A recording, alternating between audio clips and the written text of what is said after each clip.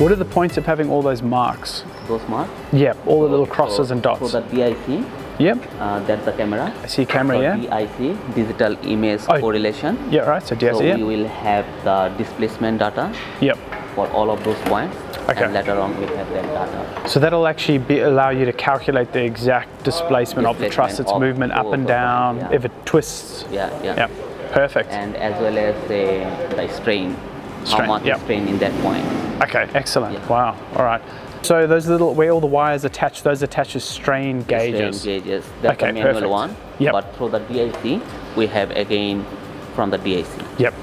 Okay. All right. So you're grabbing two different types of data off the same. Yeah. Okay. Perfect. Because the strain gauge will give only that point. Yep. But DIC we can have throughout the length. Yeah. Okay. So you're getting a better scope of the whole length. Yep. Okay. Ah, very interesting.